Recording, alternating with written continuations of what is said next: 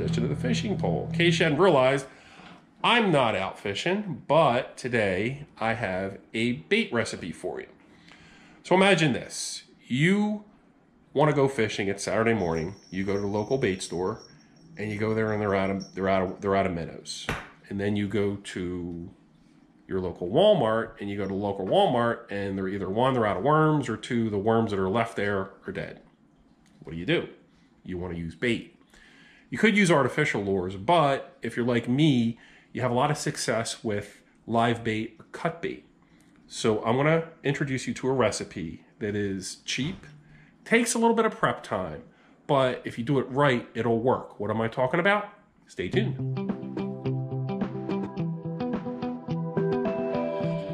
So what I'm going to teach you to do is we're going to teach you how to use a salted bait. This is something I really was not aware of. It is something very easy you can do, and it's pretty cheap.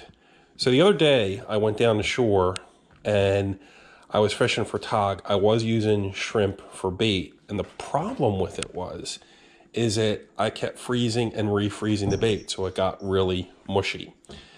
Had a hard time staying on the hook. I kept losing a lot of the bait, and you kept rolling through the bait a lot faster. This is a way of preserving your bait, and it's a way of making it last longer on a hook, and you can keep it. So if you salt a bait, the bait can last anywhere between 4 to 6 weeks, and which is pretty good. Now, if you're using minnows, you need an aerator. If you're using worms, you got to keep them out of the sun.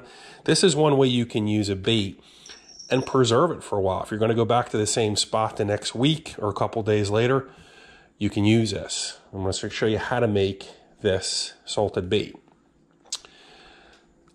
Shrimp's perfect. You can also use squid or anything else that you have laying around the house. You can even use chicken. You can even use bait fish.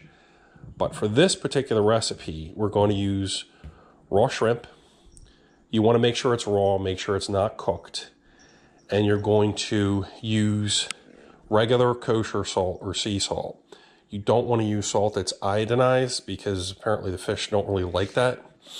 Now, any container will really do. And what you're going to do is you're going to pour salt into the container. And you want to make sure that it is about twice the thickness of whatever you're using. So this is about 1/2 inch, maybe about 1 inch on the bottom here. And over top, you're going to sprinkle more salt. You're going to let that keep for about 24 hours or so. You can put it in the back of the fridge, and you have a bait that's really sturdy. It's going to last longer. It's not going to degrade. If I left this out in the heat, it would smell, it would stink.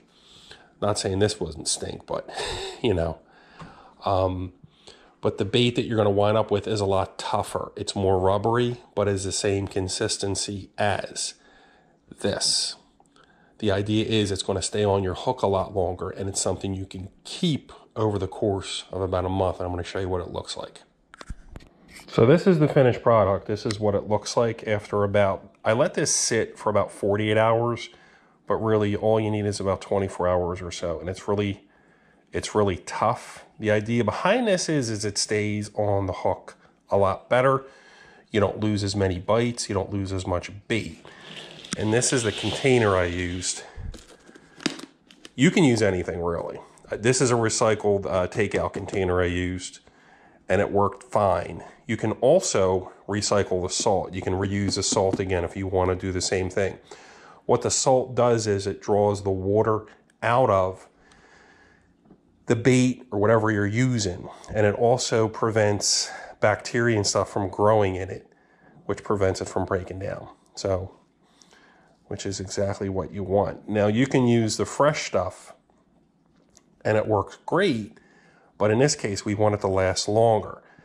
If you do buy shrimp and it has shell on, head on, tail on, you want to take all that off. I was fortunate enough to buy one little container with it all set up so I didn't have to do any of that. It's not a big deal. This is something your kids can do. If your kids get bored, if you're at work, you can call them up and say, hey, you want to salt whatever we got in the fridge, we can use it come Saturday morning and go fishing. You can also use this for chicken livers, which if anybody fish with chicken livers and catfish, it's awful hard trying to keep that on the hook. There's rubber bands you can use, you can tie it on, you can use like surgical thread and stuff, but this is easier, to be honest with you. It's a lot less muss, a lot less fuss, and in all the reading I've done, the fish really don't notice a difference. This will probably keep anywhere between 4 to 6 weeks. And like I said, if you go to your favorite spot on Saturday, you go back next Saturday or a couple days later, this should be fine. What I probably would do is put it in a Ziploc bag, throw it in the fridge just to prevent it breaking down anymore. But yeah, salted bait. Future fishing. There is a YouTuber that does salties and market them. If you ever watched Hey Skipper, he does market these. But there's no reason why you can't do this at home. Save yourself a little bit of money. Maybe just catch some big fish. So everybody, happy fishing. If you haven't, please like, please subscribe, please share. And if you do use this bait, let me know how you do. Am I on? Can you see? Okay, I got blood on my shirt. You're asking? No, my wife didn't disappear. I had a good day fishing. Stay tuned.